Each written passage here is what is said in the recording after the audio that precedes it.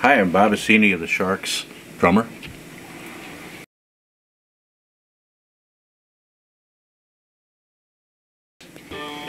Oh boy. I'd like to have at least, there's two shows that come to mind. One was Little Feat,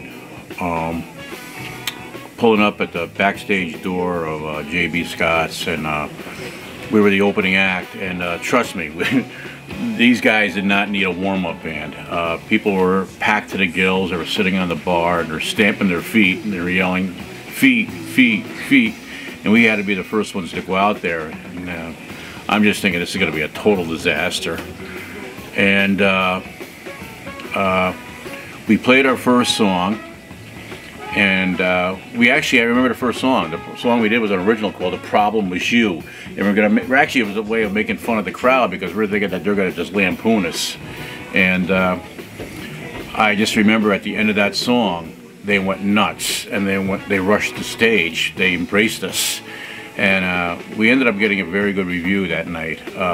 Unfortunately, I don't think Little Feat got a very good review without Lowell George, but we got a very good review. And then the second most memorable was probably the Palace Theater with Stevie Ray Vaughan. I mean, we used to go to the Palace as watching concerts and stuff like that in high school, and to play at the Palace stage and to a sold out crowd was just incredible. And I literally had to restrain myself from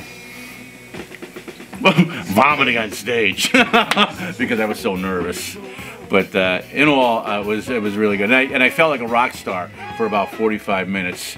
And then the next day I went back to work, and I became Mr. Senior English teacher. Good, great.